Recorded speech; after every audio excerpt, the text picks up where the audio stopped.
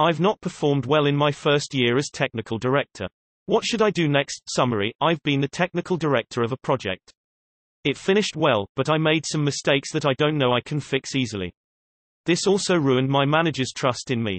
Should I go back to a technical-only position or even quit? I'm 32 years old, with 7 years of experience as a software developer for 3 different companies. I started working in my current company 18 months ago, after applying for a software developer position. At the time of the interview, I also informed the interviewer, the current manager of the unit, that in the near future I would like to start a path in technical management, looking for more responsibilities. After 3 months of software development, they offered me the position of technical director for an incoming project, a physical product combining both software and hardware. For these kinds of projects, the top-level figures are a product manager to share the needs of the industry, a project manager to keep the deadlines under control, and me. Apart from 50% programming, this role also concerned activities like feasibility analysis, making decisions on which software technologies to use, evaluating suppliers in terms of proposed technology, not pricing or sourcing, risk analysis, and preparation of the activities for the production chain. I accepted it and started this path followed by my manager. My performance was initially really good. I've enjoyed these responsibilities. Most of the activities were new to me, but after a few months I started making some very stupid mistakes. One time I was asked to propose a solution for a known limitation. This required knowledge of a particular topic that I had never worked on, so I asked the help of another team with experience in this regard.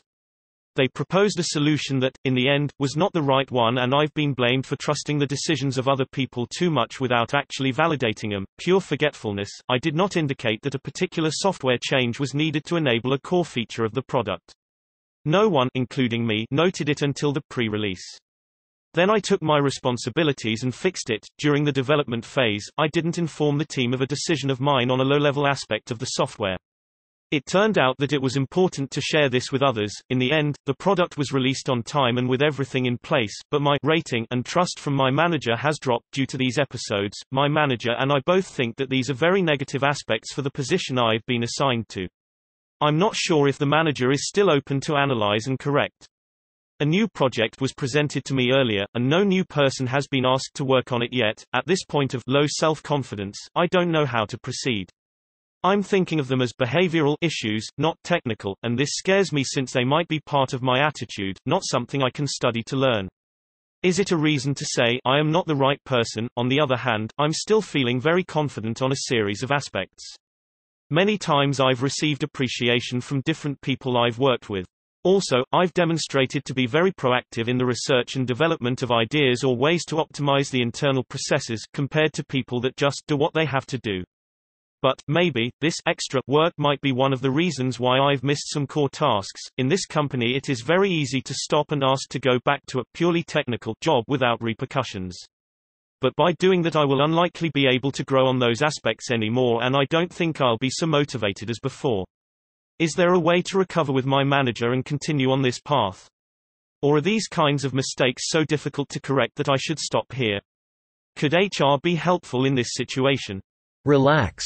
The project came in on time and on budget, so you succeeded. Everybody makes mistakes. Mistakes are how we learn. If you make no mistakes, then you learn nothing and you don't improve.